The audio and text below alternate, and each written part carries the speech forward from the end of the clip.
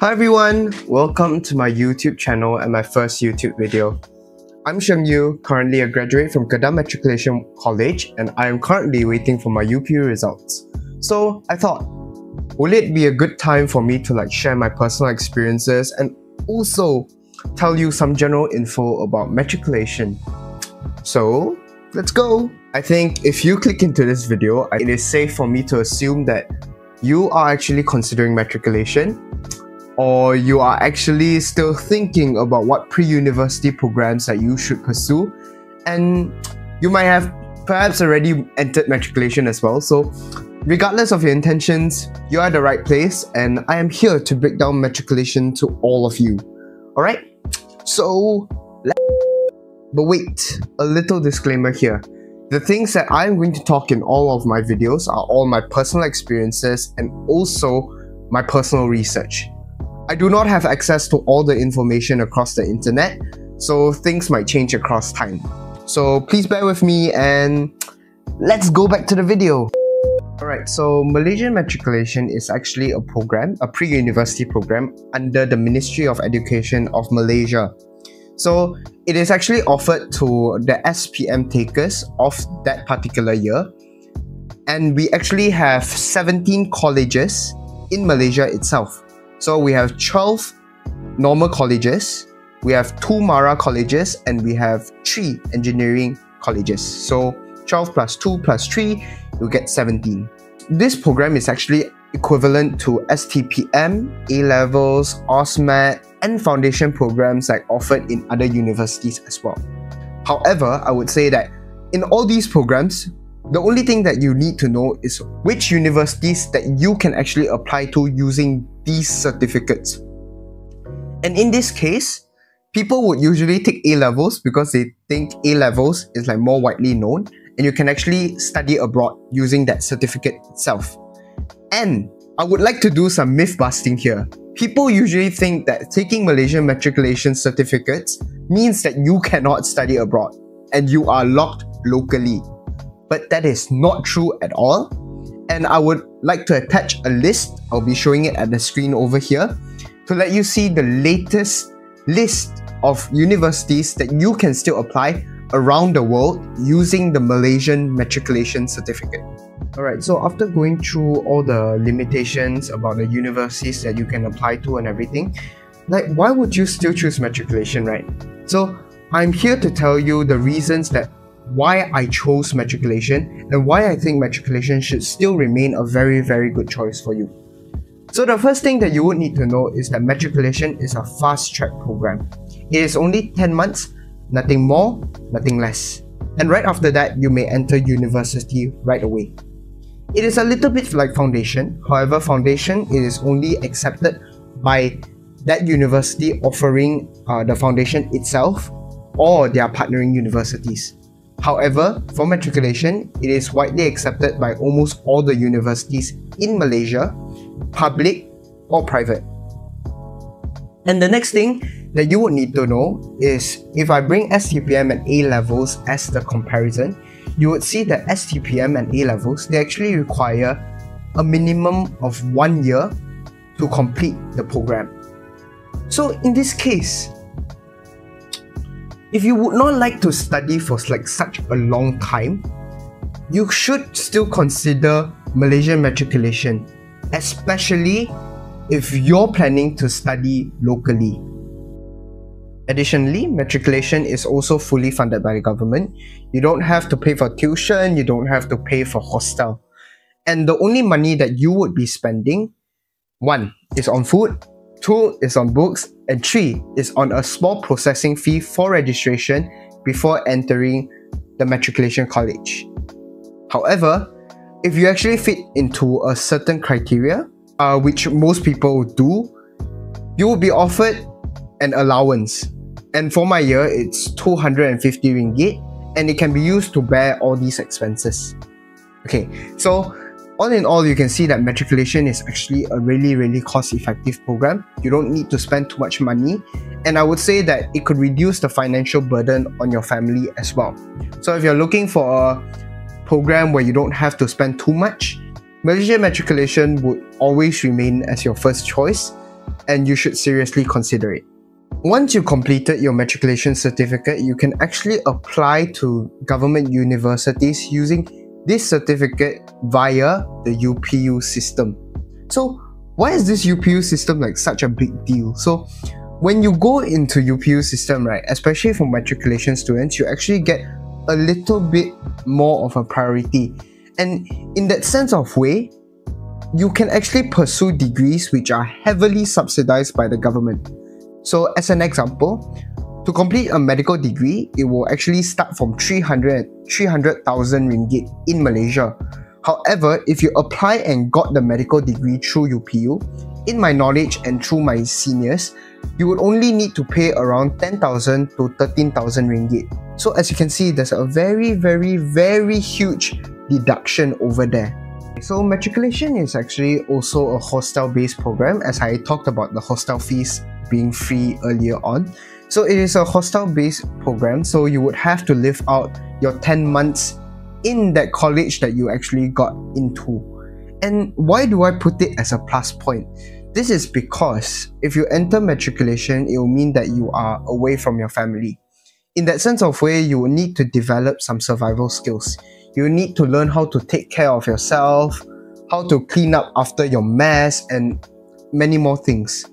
But that is not the main point over here, because I think that if you're away from home and things like that, you would have like more opportunities to try out new things. And in that sense of way, you can do things that you didn't manage to do during your high school days. That being said, you can try out singing, you can try out dancing, you can even do various sports, and you can try out for the sports team as well. So as you can see, the possibilities are actually endless, just like the benefits of matriculation. So after all the blabbering about all the benefits and things like that, let me enter to the cost structure of the program. So when applying to matriculation, you will be given 4 choices, which is science stream, engineering stream, accounting stream, and professional accounting stream. However, professional accounting will only be open for Bumi Putras, right? So do keep that in mind. And I'll be focusing more on science stream, as it is what I opted for and it is the most complex out of these 4. So for science stream, after going through selecting science, right, and you enter matriculation, you'll be given 3 different modules to choose from. However, this will be automatically assigned according to your SPM results. Okay, so for the first module, it will be Science Hayat. And in Science Hayat, you will be given 4 subjects, which is biology, physics, chemistry, and maths. Then you have Science Physical with physics, computer science, chemistry, and maths. And the last one, the third module, you will have Science Computer, which will be biology, computer science, chemistry, and maths. Alright, so some people will think that, what if I got the module that I didn't want to get? So in that sense of way, you can actually change your module. However, I cannot guarantee a success, and you will need to talk to your school's counselor or the teacher in charge. In my school, it's the counselor. Okay?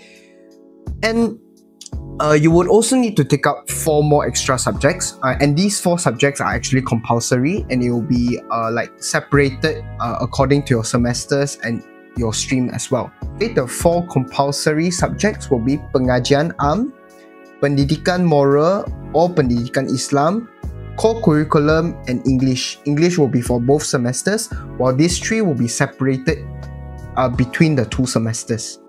Alright, so matriculation actually operates on a 60% coursework and 40% exam system. So this should remain unless they decided to change up some things, but for the time being, it should be the same. In your coursework, that 60%, you would have 3 types of ways to give you the marks. The first one will be your assignments.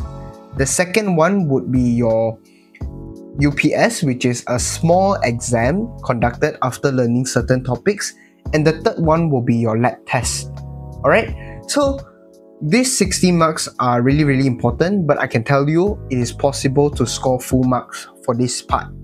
And for the 40%, it will be for your exams. And in matriculation terms, we call it PSPM. So you have PSPM 1 for the first semester and PSPM 2 for the second semester.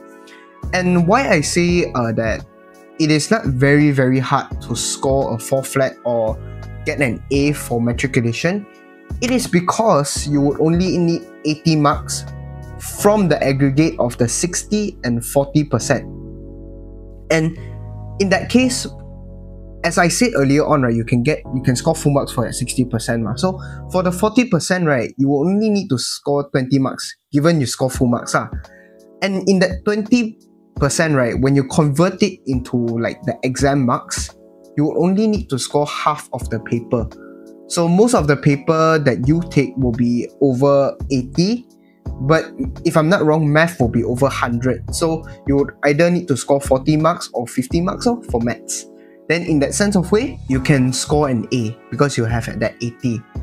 And I would say that many people actually fail to get an A or get 4 flat. I would say it's because the time given, as I said earlier on, it is fast track. The time given is really little, and you have to absorb and learn that many information in that 10 months.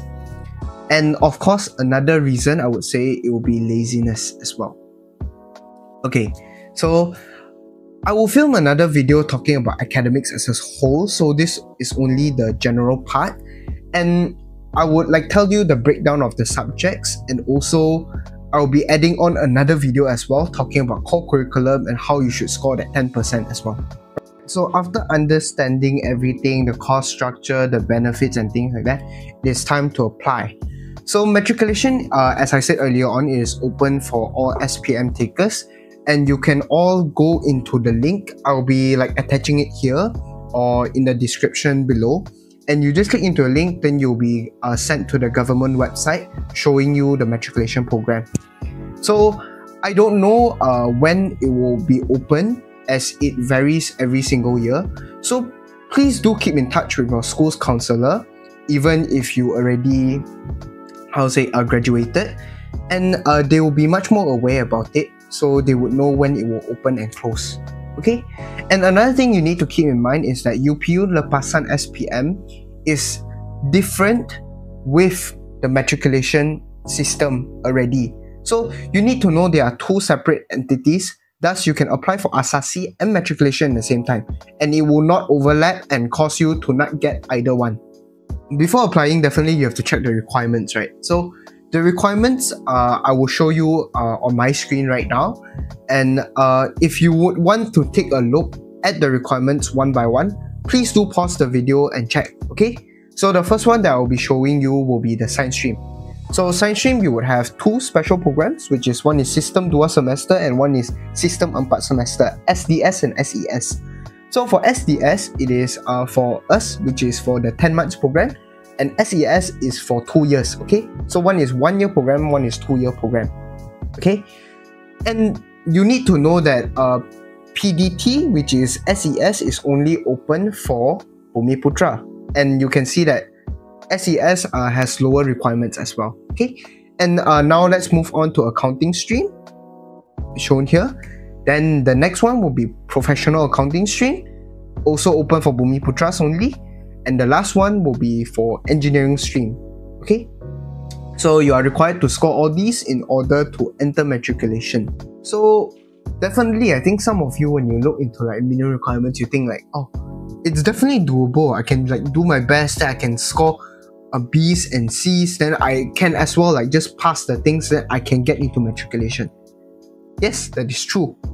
However, I think it is best for you to keep in mind that there are people competing for these limited spots as well. So getting the minimum requirements doesn't mean that you can straight away enter matriculation, as they would have a different threshold of merit points each year. So the first thing that we should understand how they calculate the merit points, right? And I'll be attaching the link to the merit point calculator as well in the description. It is the same, it's in the website which I attached earlier on as well. So the first thing you need to know is that the way you should calculate merit points is separate into two parts. The first one will be your academic sector, and the second one will be your core curriculum sector. The first academic segment, right, you will have 90%, which determines like majority of the marks. The next one will be a 10% of core curriculum. Okay, so let's go into academics first. So for academics, they will look into 4 subjects, and each A+ that you score will be 25 marks. And if you score A+ for all 4, then you add up all 25 marks, you get 100 marks. And these 100 marks will be converted to 90%. However, okay, as you can see here, right, I'll show you. The first subject that you have to score A+ is maths. Second, and maths. Third one is maths, chemistry, physics, or biology. So technically, if you're taking pure science, right, and no sub-science, like my personal advice is score A+ for all 5 of them. Maths, chemistry, biology, physics, score A+. So you don't need to worry about anything more, and you can easily apply for UPU as well in that case. So if you have all these 5, then definitely you can apply for matriculation and you'll be safe with the 90%. And for the 10% of core curriculum, you have to like go for competitions, you have to take on positions in your school, right? I would say that try to aim for a minimum of 8. So in that sense of way, I would say that your marks will be around 98 marks, which is 98%, which is quite high already, I would say. But if you can score 10 marks for your core curriculum, definitely is a very, very good thing, as sometimes you'll miss your SPM as well, right? So I would say that if you get a 90% and you get the 8%, 98, definitely, I would say it's quite safe, okay? But it varies every year, so I cannot say for sure. And for people who are asking, what if I cannot score so many A+, I cannot score like so high for core curriculum, does it mean that I cannot be offered a place? No, that is not the case. It is because matriculation, right, they actually have a few intakes, which is not only one. The first intake, definitely they will take people with high merit scores, but they will open the second intake and third intake. And going through these intakes, the merit points will actually drop a little bit and you'll be offered a place, because sometimes people enter the first intake, they will still like pull out, right? So you would have positions for a second and third intake, but definitely second and third won't be that much as well. So score as high as possible, try your best. So this is all about matriculation in general. I did not add too much information.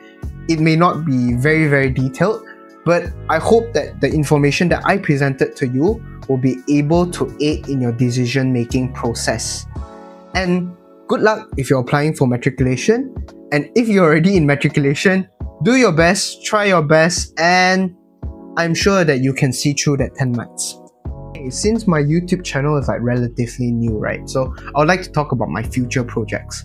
So as mentioned earlier, I'll be talking about academics next, core curriculum, then I'll move on to like a little bit of my personal journey, then at last it will be like how to score 4 flat and also that 10 marks for core curriculum. So I would like give you some guides and I'll tell you how to get those marks as well. So in the meantime, do subscribe, give me a thumbs up, maybe turn on notifications as well, and I'll see you on the next one.